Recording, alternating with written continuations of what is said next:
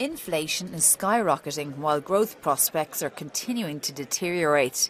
This is the central assessment from Eurozone finance ministers who were locked in talks trying to find solutions today. Their first consideration: inflation is here to stay. It's true that the crisis in Ukraine, the impact, the supply shocks and all the corollary, the secondary effects are here to stay for longer than we had hoped or anticipated. So it's also a fact that inflation levels will certainly be with us at a high level next year. That's what we understand. And we need to take this into account. It's a fact of life. The second consideration: there's a real risk of gas shortages next winter if Russia continues to cut supplies. The European Commission is working on a contingency plan, but already 42% of inflation is due to energy prices.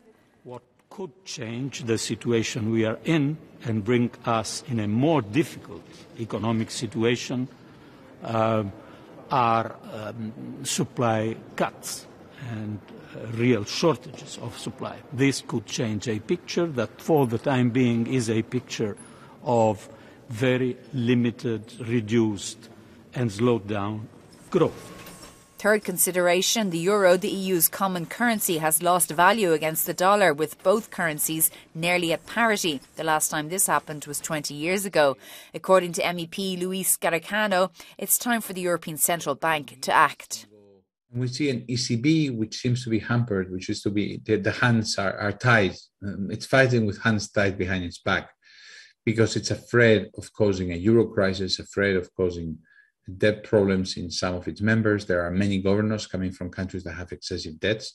So everybody feels the ECB, the equilibrium for the ECB is just to let time pass and not to really take very much action. And that's, of course, signals higher inflation in Europe and a lower and a weaker euro.